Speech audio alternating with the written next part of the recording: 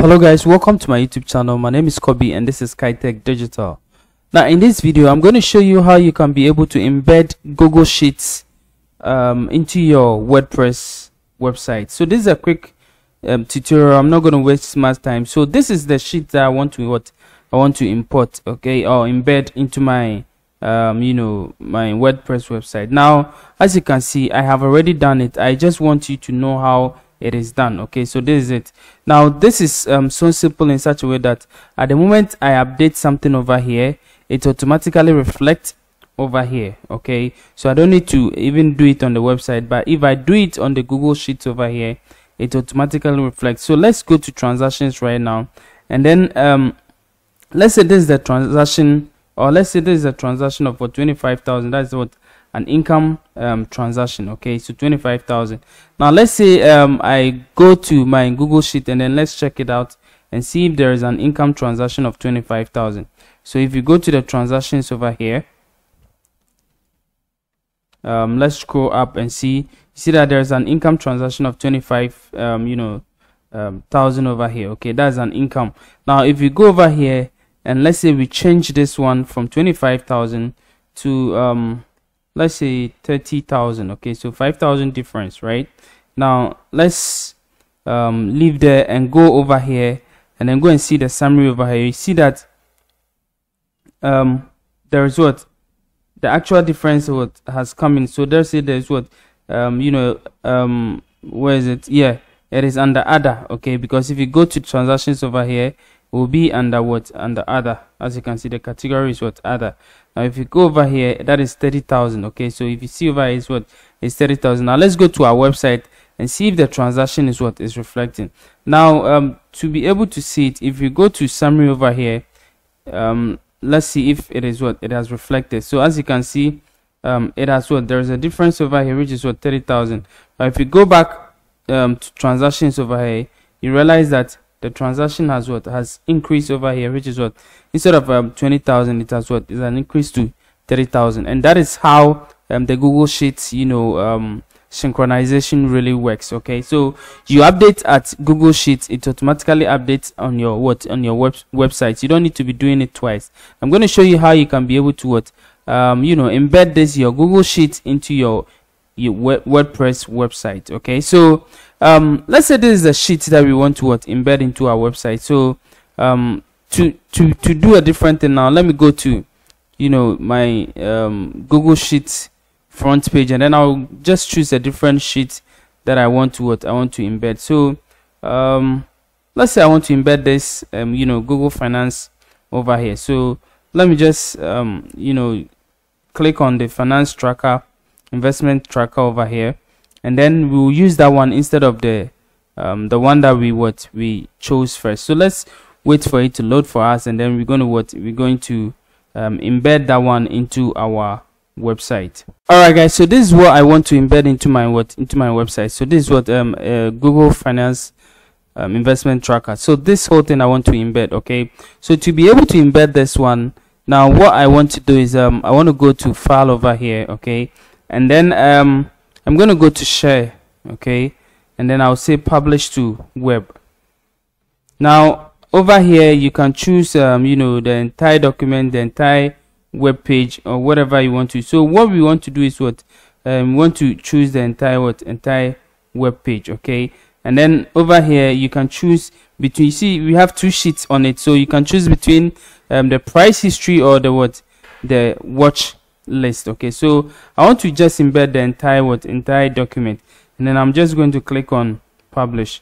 Now I will ask you, are you sure you want to publish? You say yes, and then it's going to give you this link. Okay, now this is a link. Okay, now if you don't want the link, you can choose the embed code. Now this is the iframe code that we want to embed into our website. So I'm just going to copy this code over here, and then I'm going to go to my website. Okay, so let's say I want to use the sample page over here. Okay, so I'm going to click on edit over here. Now I am using Elementor, so I can be able to use Elementor, but of course you can still use your normal Gutenberg block editor to be able to embed it on your website or in your website. So let's say I just want to delete this whole thing, and then I'll show you how I'll be able to embed it. So I'm going to remove all the blocks away. So I'm going to remove all the paragraph blocks away. So I'm going to select all of them. Let me just remove them one by one, so that go over here, click on remove paragraph, go over here, click on remove paragraph. Yeah, so and then maybe this one over here, and then click on remove paragraph.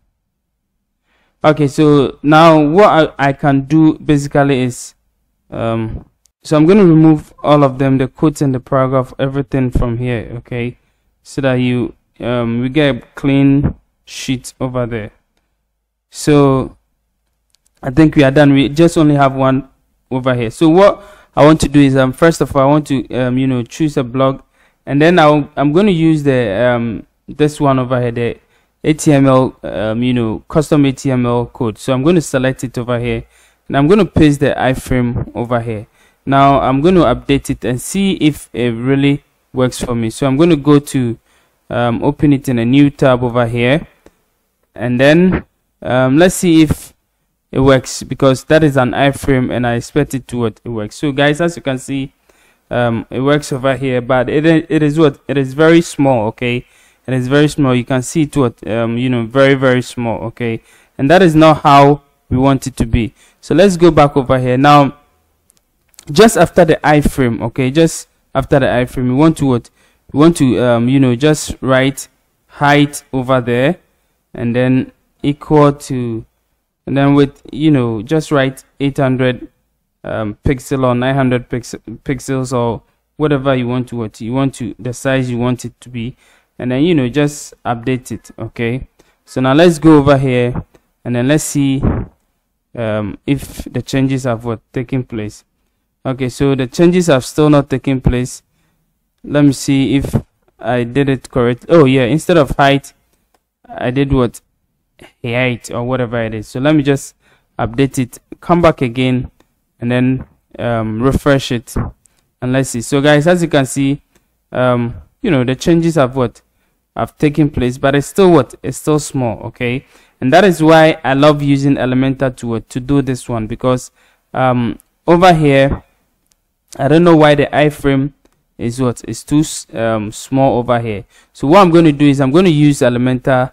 So I'm going to click on edit with Elementor, and then because I use Elementor to edit most of my pages and other stuff, and then I'm going to use Elementor to create the page that I want. Okay, so embed the code in it. So it's also very simple with Elementor. It is not that really big. It's the same thing as you do always all the time.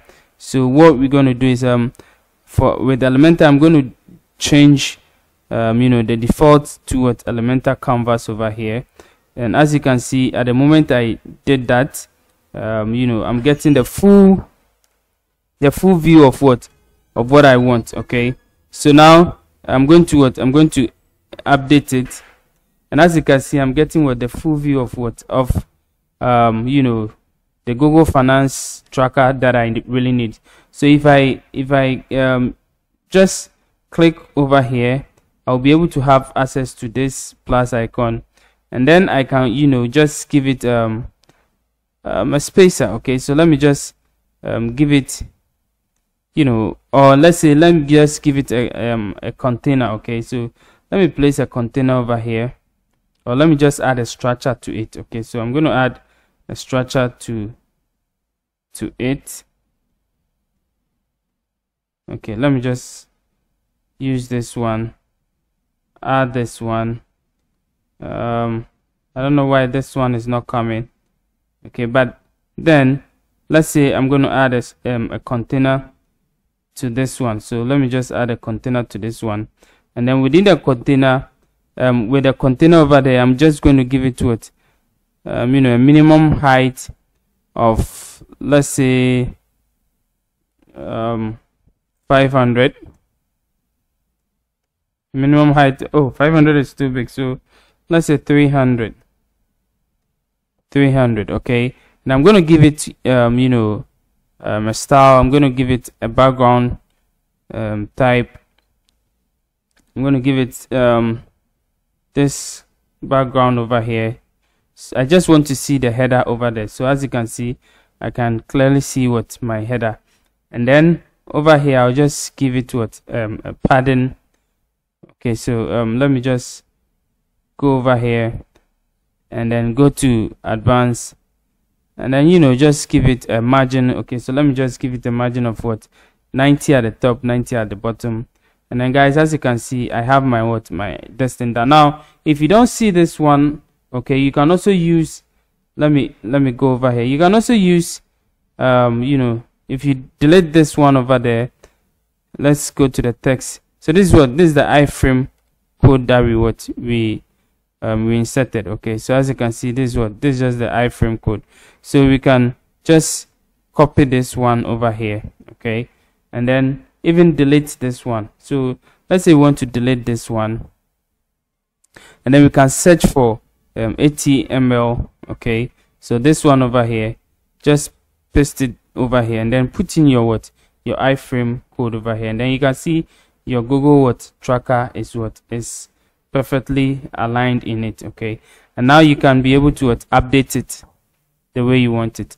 So now if you go back over here and then we refresh it, we're going to have our website really designed for us, and our Google Finance Tracker embedded in it very nicely for us.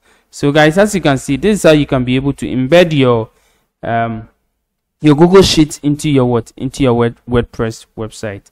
I hope this video helps you to be able to embed your Google Sheets into your WordPress website. If this video helps you a lot, please give me a thumbs up, and then continue to subscribe to my channel so that we will be able to give you more of these tips and tricks about WordPress.